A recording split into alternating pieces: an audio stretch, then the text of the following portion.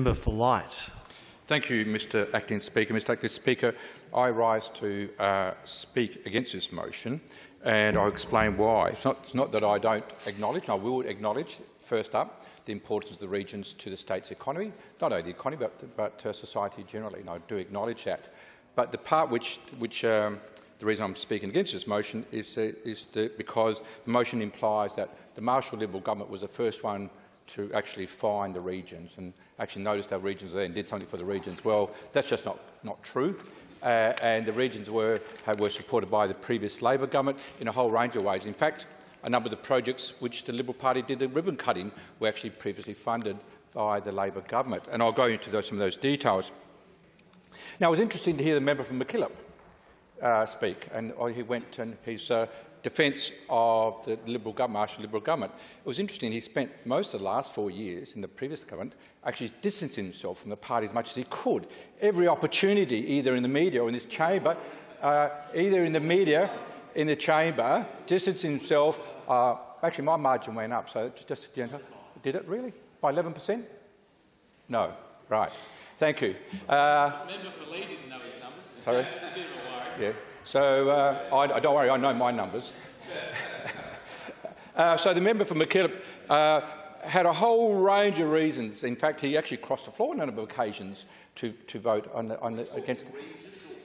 Mr. Speaker, if the member for Chaffey wants to actually make a contribution, he can later. Perhaps he can grant me the courtesy. Order. Right. Let's get back to your contribution, Member for Light. Thank you, Mr. Acting Speaker.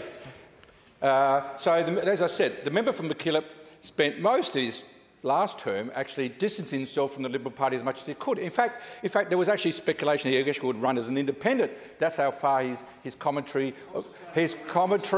He's a regional member. It's quite relevant. He's a regional member. It's quite relevant what he says and does. So, Mr. Acting Speaker, oh, yeah, I am a real embarrassment. I've held Member for Chaffey, you're warned for the second time. I want to hear your contribution, so please don't make me throw you out. I've actually held my seats for 5 elections, mate, you know. So, which actually was a Liberal seat, you might want to remember. So he spent the whole... Oh, I have to repeat myself, Mr. Acting Speaker, because I was interrupted. So, go your hardest, mate, go your hardest. Mr. Acting Speaker, so it's interesting to hear his contribution today, how he defended the Marshall Liberal government when he spent most of the time when they were in government actually distancing himself from the government of the day. So, putting that aside, he's not alone there. There's a few other Liberal Party members and some ex-members who did the same thing. And I can understand why. Because deep in his heart, the member from MacKillop knows that Liberal Party, the Liberal government, didn't actually look after the regions at all. And in fact, I can remember very clearly a very passionate speech in this chamber about how the Marshall Liberal government responded to the COVID pandemic and how it was impacting on his electorate and the South East.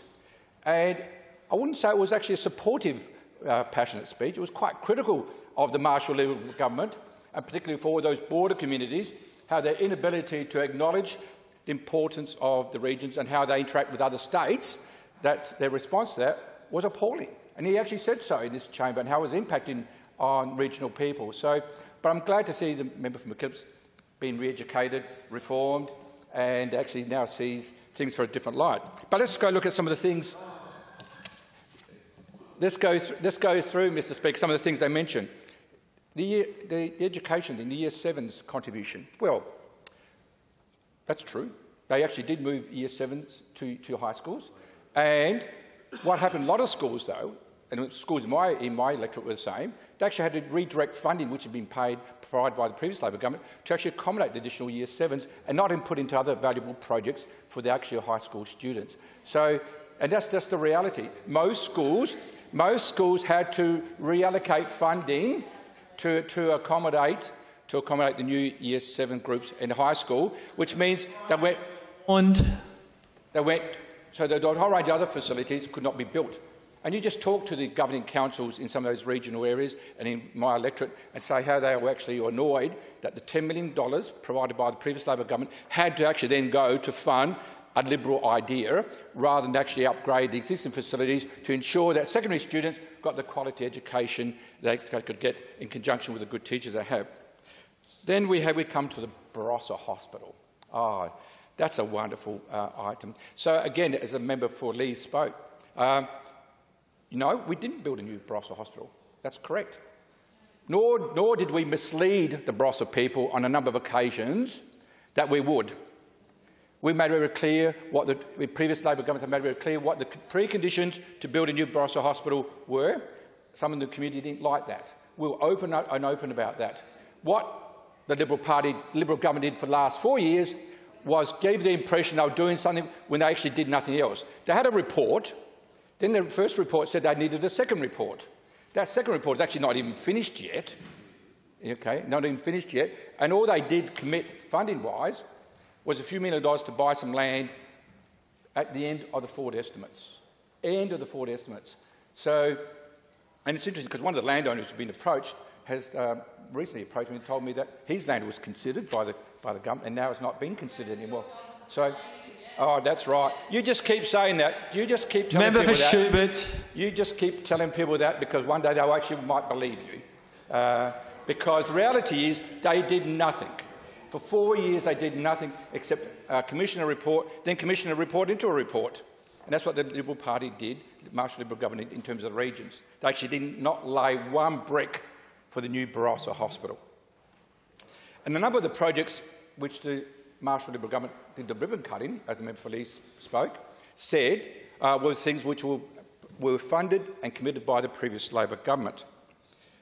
And this government has committed $100 million to the South East, which I'm sure the member for Mackellar appreciates, in terms of the South East. He's not in positive, so he does appreciate that. So it's also interesting to note that members along, I should say opposite, but I can't say that because members alongside me said that country cabinets were a waste of time, waste of money. Well, I can tell you country people don't think that. We held both shadow cabinets where we're in opposition, and also we continue that process now. And regional people do appreciate the opportunity to talk to ministers direct, not when they just fly in, fly out, when they do direct, but also speak to key decision makers in government. They do appreciate that because it's a commitment we've made to make sure that we fully understand the regional people. Now,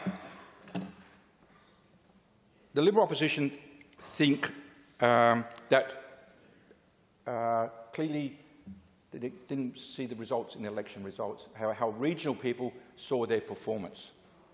Because I think that's a pretty good indicator how what regional people think of predominantly their Liberal member parties of that. So it's interesting. But it's not only that, it's even if you look at read the Moriarty report to the review into why the Liberal Party failed at last election, makes it interesting reading how these people think, these are Liberal Party members think, how the last Liberal, how...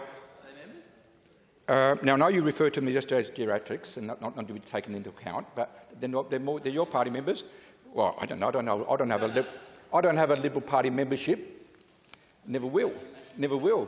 So, yes. So, but when you look at the results, let's look at the results. What people think, not what the Liberal Party echo chamber think. What do the people on the ground think in these regional areas? In Flinders, sadly, there was a swing against the Liberal Party of 23.1%. The reality is there was a swing against the Liberal Party of 23.1%. Okay. In Frome, 10% swing to the Labor Party. In Hammond, 11.7% swing to the Labor Party. In Finniss, and the Finniss one is important. Sorry about this, but the Finniss one is important because it's also the Minister for Agriculture, Fisheries, etc., and Regional Development. And there was a swing against the Liberal Party in Frome as well. There was a swing against the Liberal Party in Frome as well. So I can. So in Finniss, the swing was 13.7%. Sorry. Oh, did you? Didn't. Order. Sorry, Mr. Reason. I'm happy for you to stand up and correct me. So you. Okay, Mr. Speaker.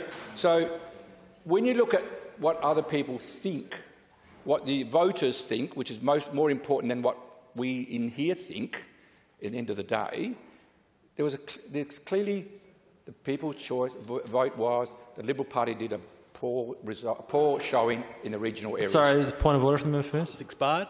Oh, you didn't need to do a point of order for that, member first. The member for Chafee. And appreciate